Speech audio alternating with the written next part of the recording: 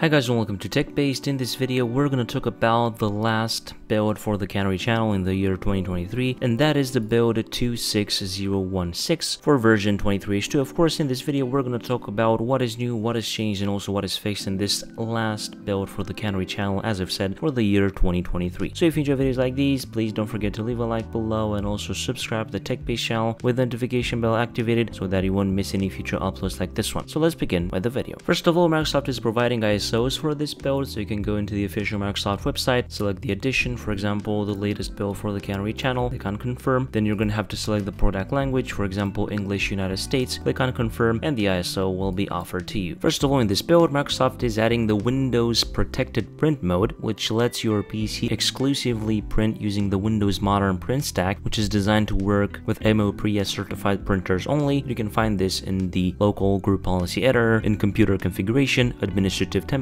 and then printers, and you're going to have configure Windows protected print there. When you right click on the Wi-Fi icon in the taskbar, Microsoft added an icon for diagnosing network problems, so I think that is a nice addition. Microsoft is also beginning to roll out a change that renames the phone link settings page under settings and Bluetooth and devices to mobile devices. As part of this change, a new section will appear for allowing a PC to access mobile devices. This section currently does not introduce anything new yet, but Microsoft will share more in a future flight. Inside settings system, Microsoft is testing a new page which is called AI Components. View and remove AI components that are installed on Windows. If you click on it, you're going to notice that currently only system components are shown, but this is being tested and I think this is pretty nice. This was discovered by Phantomotion through on Twitter, so shout out to him. We also have a few fixes in this build. For example, Microsoft fixed an issue causing WinRE, Windows Recovery Environment, to not render correctly in the previous flight, fixed an issue causing keyboard shortcuts to not work on the desktop, including using the delete key to delete files off of your desktop, control key combos to take action on desktop icons, or Alt plus F4 on the desktop to open the shutdown dialog. I've encountered this, so I'm really happy that Microsoft managed to fix this. They also fixed an underlying issue causing the details pane in the File Explorer to unexpectedly take keyboard focus sometimes. Also fixed an issue causing it to not be possible to save changes to shortcuts.enc in the previous flight, as they would cite something was using the process. Microsoft also did some work to help improve the performance of loading settings and apps and then installed apps. And they also fixed an issue where settings was crashing when attempting to navigate to the system and reserved section under system and storage. We also have a few known issues in this build. I'm only going to mention two of them. Microsoft is investigating an issue causing a small number of insiders to not be able to open settings after the previous flight. There is also a forum post by Microsoft which helps you do a workaround for that, and also navigating to settings and power will crash settings on this build. As a workaround, you can use commands to configure power modes on your device, and you're going to have those commands in the article below if you're interested in more information. So this was the build for today for the Canary channel. As I've said, the last build for the Canary channel in this year, so I think it was a good year, it was a good run, a lot of new features implemented by Microsoft. If you enjoyed this video, please don't forget to leave a like below and also subscribe to the TechBased channel with the notification bell activated so that you won't miss any future uploads like this one. I was Emmanuel from TechBased. Until next time, have a nice day.